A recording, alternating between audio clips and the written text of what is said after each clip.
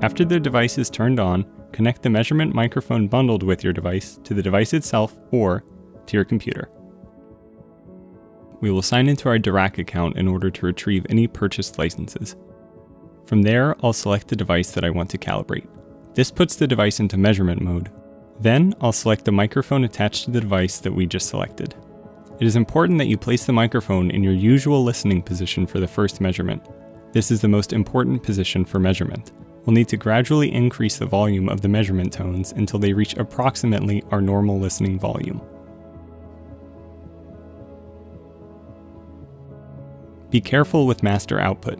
This corresponds to device volume, and moving the slider to the top is the same as turning the volume knob all the way up.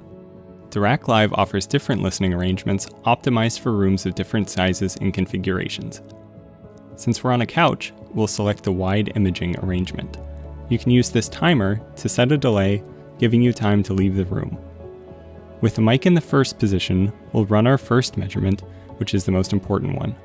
The first measurement decides gain and delay for all speakers.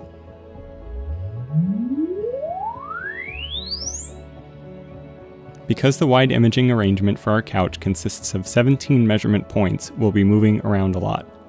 This ensures the best possible correction for our space. We're using the on-screen position indicators to give us a guideline of where to place the microphone next.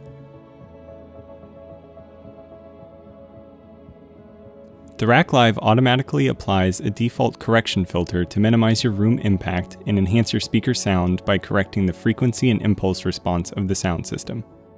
If you just want fast optimization without further adjustments, you can skip ahead to filter export and the listening test. If you are interested in designing your own signature sound, you can customize the correction filter.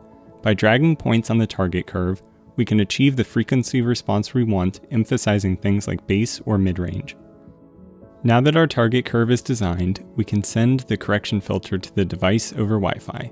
We do this by exporting the filter in Dirac Live. Once the bar reaches 100%, the filter is now available on your device and Dirac Live Room Correction is active in your space. We can turn off our computer now and just enjoy the optimized sound. Try adjusting the active filter inside your device firmware for an on-off comparison. This is a great chance to feel out whether you want more or less of a certain frequency and then export a new filter with those considerations.